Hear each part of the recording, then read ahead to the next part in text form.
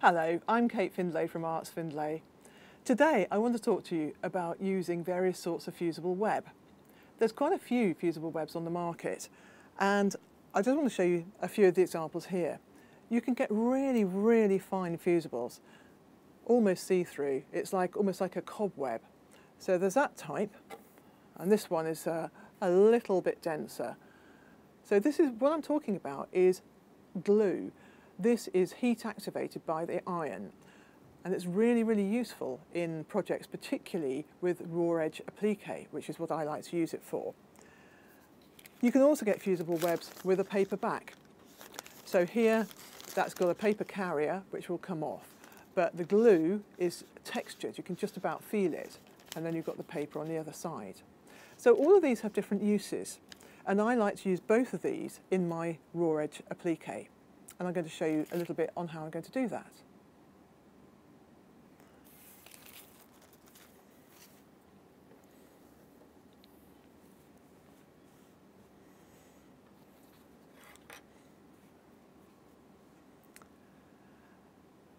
I've got a piece I'm working on here, which is going to be a scene with some owls in it, and I've used both types of fusible web. So what I would do here is I'd use the fusible web which doesn't have paper on it and literally lay it on my backing felt, lay it down, and then lay my background fabric on top.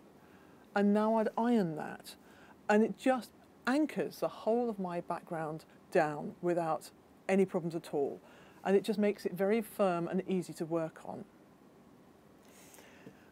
On top, I can then start adding more fabrics, which again have been bonded before I start to work. But this time I'd use the paper-backed fusible. So here I would actually apply that to some fabric.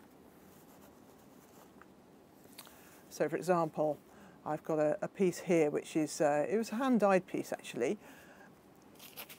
I'd put my paper-backed fusible onto that, and I'd get my iron and I'd iron that very firmly.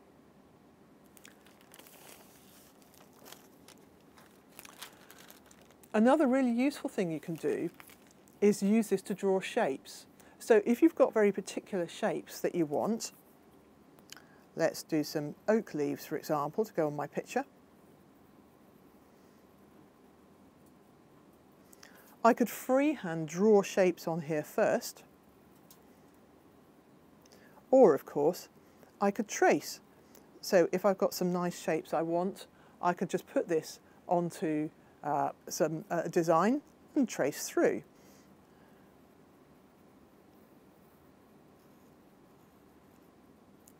The important thing to remember if you do this is that when you put it, you iron this onto your fabric, your shapes are going to be reversed.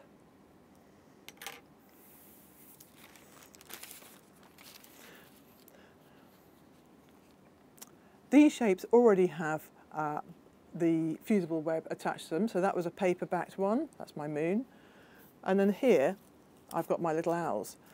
So I want to have some baby owls on here, and there's the paper which I need to take off.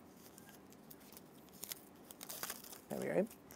Now a little trick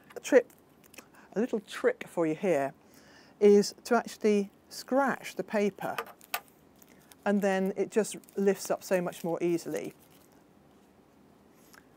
And then I can place all my elements of my design down,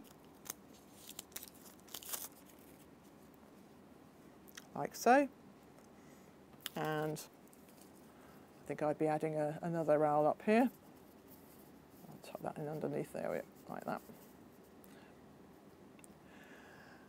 But all of these elements are already bonded, so now all I have to do is get my iron and iron everything on.